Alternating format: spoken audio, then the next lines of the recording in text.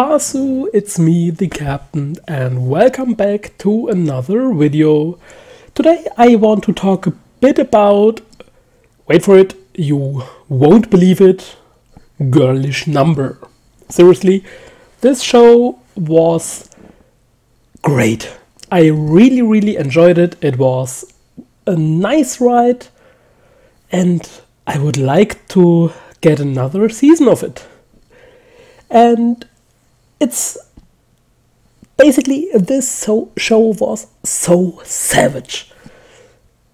It was clearly that Wataru Watari, the writer of the novels of Girlish Number, and also the creator of the story, was, well,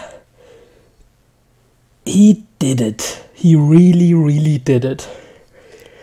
This was such a nice criticism on the entire business of voice acting in the anime industry or gaming industry, and most of the people in this show, they were assholes.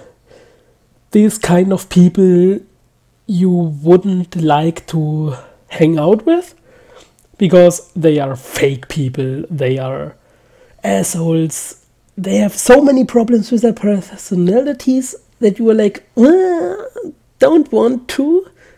But in the end, they felt so much more like real people, how people are going around and saying stuff and thinking the complete opposite, or just saying nice empty words to someone. It felt so real, and this is basically what this show, what made this show so good. It's not that the plot was amazing. I mean, it's cute girls doing voice acting and dancing and singing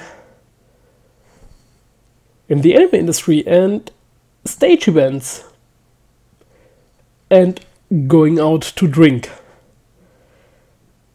And that's basically it. But there is so much more to the characters, how shitty they are, how shitty everyone is in this series. Be it the main characters, be it the producers, the other staff members. Hell, everyone is a complete idiot. And this was amazing. It was like, how can I say it? Like OreGairu without the drama component. Yeah, that would be it. Just showing how it is and how it is totally not what you would think it is. Oh boy, I would love if they would pull something like this off with Love Live or any other cute, lovely idol show. I mean, come on, we've got enough of Love Live, the second season, the movie, the other Love Live, Sunrise, Sunset, whatever it was called. It was, yeah, I have enough of that. I want to be an idol. Why? I don't know. I just want to be one.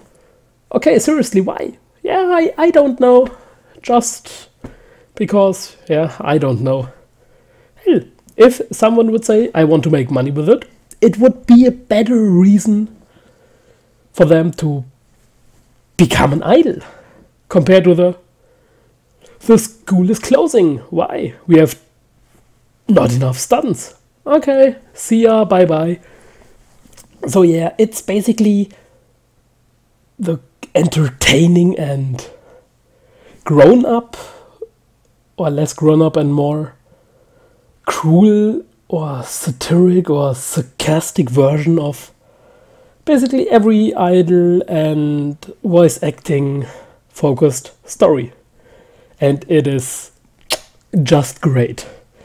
Wataru Watari is an amazing writer, and I really enjoy his, well, slightly famous title OreGairu or Yari Orega Seishun Snafu, whatever this long title. And yes, he is a great writer, and I really hope that we will get the novels of Girlish Number.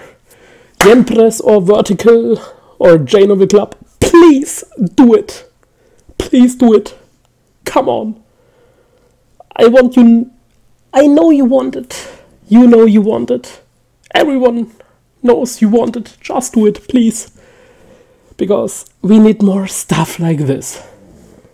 Less story focused or more slice of life-ish, satiric, evil stories like this.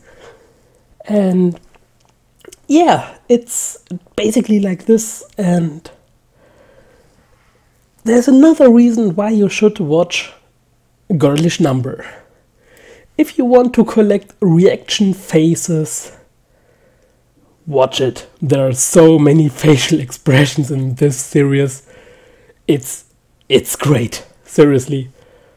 I have collected around 500-ish screenshots of this show. I don't even know how I pulled it off, but I somehow did it. Oh boy, that's strange. Anyways, it was a great show. I would love to get another season of it, but I don't really think we will get one. So I just have to wait for something like this or the third season of OreGairu.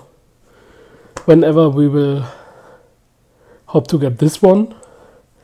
So yeah, that's it for now, and I'm going to finish Hibike Euphonium, which was kinda, a letdown.